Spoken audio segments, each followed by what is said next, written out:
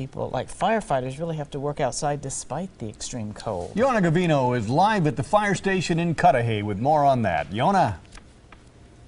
Mike and Carol, the firefighters here are very prepared for the cold weather, but that means they still feel it, even they're wearing all these layers.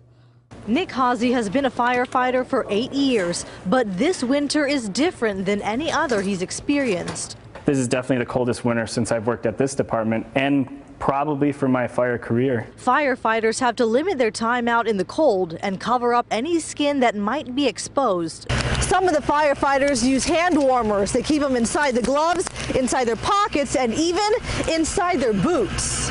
They wear the same uniform in the summer and the winter. It's made for extreme weather. Hawsey still feels the chill. Absolutely, the wind goes right through you.